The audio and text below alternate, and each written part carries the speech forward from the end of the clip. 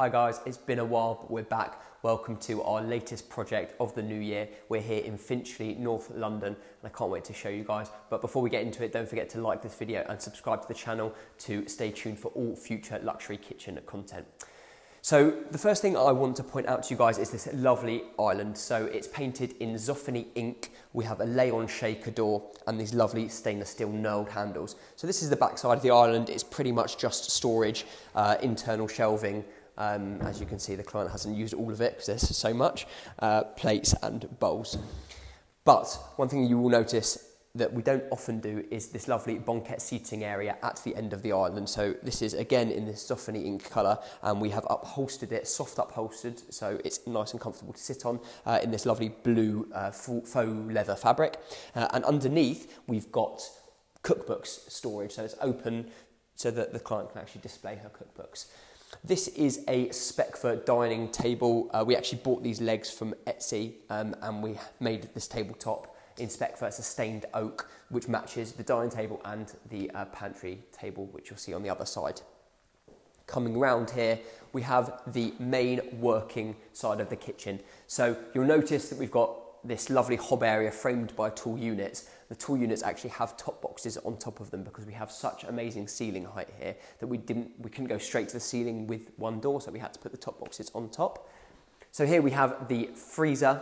This is then your main cooking area. So we've got Miele 2-ring gas hob and a 4-ring induction hob. Drawer storage below, so you've got normal drawers and then internal cutlery or utensil drawers. These are dovetail oak drawers, boxes. And then underneath we've got sort of deeper storage for pots and pans in what is a fairly normal configuration for us. Worktops are CRL white Carrara quartz, really nice, subtle veining. And then here you've got this antique mirror splashback, which is a really, really lovely feature. Extractor is built in above. You'll notice that what we've done is we've hidden all the gubbins internally here with this faux panel, and then above we've got shelving either side. And then another wall unit, again, just high storage up to the ceiling. Then we come along to another tall unit. We have the fridge, fairly normal with just a shelf above. This is quite an interesting detail here. So there was a beam and a column that was sitting in the kitchen, and it was coming literally behind this unit. So rather than completely lose the space, what we've done is we've built a very shallow carcass with internally shelved for spices. It comes really handy. Then the main working side of the island, actually interesting to point out, we've got what we sometimes do, which is these internal baking tray dividers. So we've got that in a base unit. Sometimes we do it above the oven. And really cool, the Fisher & Paykel dishwasher drawer. You've seen it in our showroom. Here it is in a client's home. Really, really smart. 2 different drawers. You can put them on at separate times, so you're not sort of half loading a dishwasher and then putting it on every time and wasting energy and water. We also then have this lovely Axis Uno from the 1810 company. It's a sink that is fully clad in stone on all 4 sides. Base is stainless steel though, because it's far more practical. And then we've got a Pro 3 Kuka flex tap. So normal hot and cold, pull out spray tap, and then as normal, boiling on 1 click.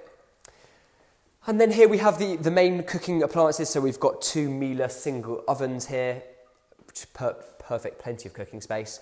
And then a 300ml pull-out larder. This is perfect for all your dried goods. They've got, you know, baking stuff and tahini and all that sort of stuff in here. And then we have, what is always requested, is some sort of pantry in a kitchen. So this is actually a dresser unit that's on a bifolding door. So you'll notice that pulls open here. And this is our normal breakfast sort of pantry configuration when we have a nice stone worktop matching the rest of the kitchen. This is actually a built-in Miele oven above, thick shelving. We've got china, we've got mugs, saucers, etc. and toaster in there as well. It's really practical. And then we've got 2 deep drawers below this. You'll see, again, more food storage, more bottle storage. Really practical. Behind here is actually something we won't go into, but we did a utility room for the client, and that's coming off of the main kitchen on this sort of pocket door.